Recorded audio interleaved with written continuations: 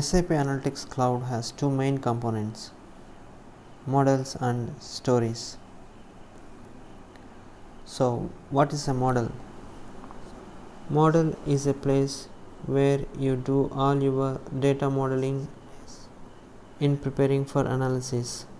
Here, you can enrich your data through data wrangling, cleaning your data set, defining your measures and dimensions, establishing hierarchies, setting up units and currencies, and adding formulas.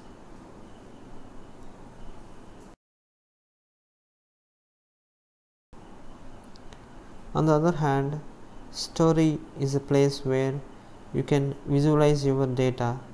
Here, you connect to the data models and prepare charts and graphs to get insights from your data. This is just a brief introduction about stories and models in SAP Analytics Cloud.